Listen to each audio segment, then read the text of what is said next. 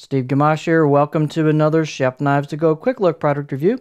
And we're looking at another one of the knives in one of the more popular lines in the Chef Knives to Go site. This is the Tanaka, what's known as a Sekizo Blue number 2, Aogami number 2, Damascus Nakiri 165 millimeter. And as mentioned, this line of knives has a core steel of Aogami or blue paper number 2 reactive carbon steel from Hitachi. The heat treat's approximately 60-61-ish Rockwell on that core steel. The construction is a soft iron cladding over the top of that blue number 2 with a Damascus edged pattern in it. And so it is an all reactive blade. There's no there's no stainless steel on this blade. So it's an all reactive blade, core steel and cladding. The weight on the knife is quite light, 112 grams, 4 ounces, right on the money. Blade length, about 165 millimeter, and the overall length, 12.2 inches. These measurements will vary just a little bit from knife to knife since they're handmade.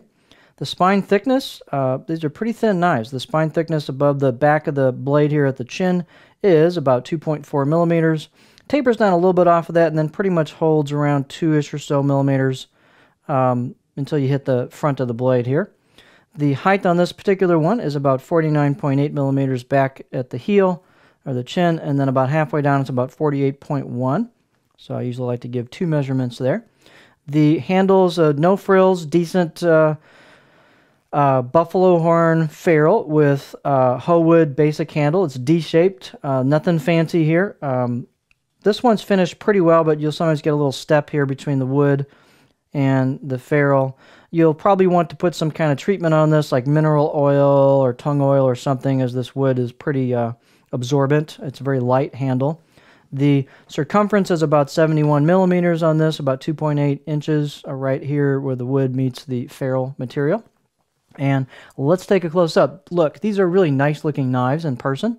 Kind of an understated layered cladding Damascus effect. Kind of a frost finish on it. And they've got really well done, deeply chiseled kanji on these blades. It gives it a kind of an upscale effect. It's a nice feature of these blades. And on the back side, you've got no markings on this particular one. Sometimes on these you'll get an embossed marking on the back side. But you can really see the core steel showing through there. Out of the box edge on this, I'll give it a 4, maybe a 5, because it wasn't super consistent. Parts of the blade were pretty sharp and parts weren't. But I put this on a couple of sharpening stones, and the great thing about this steel is it sharpens up so darn easy and just gets really sharp. So these things will get stupid sharp if you do your part on the stones. They just like to get sharp. It's just great steel. So performance on these knives are excellent. They're thin. They're thin at the edge. The grinds are just really nice. When you feel the grind with your hand, you can just feel the taper from the spine down to the edge.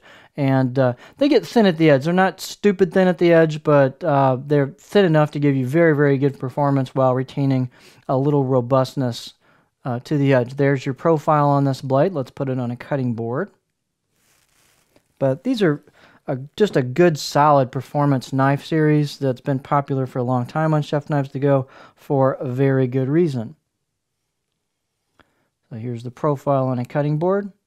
Not a huge flat spot, but you get a decent flat spot towards the back half of the blade, and then kind of a slight curve or belly towards the front. You can, of course, have the rounded tip on this, which makes it really easy to rock with this knife.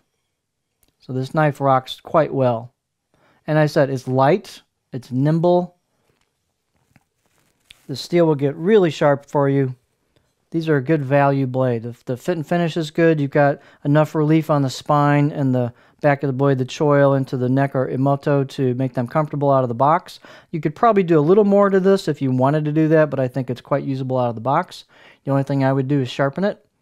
And let's see, balance point. The handles are very light on these, so the balance point on this one is a little blade forward balance point. For me, that would be just in front of my pinch grip.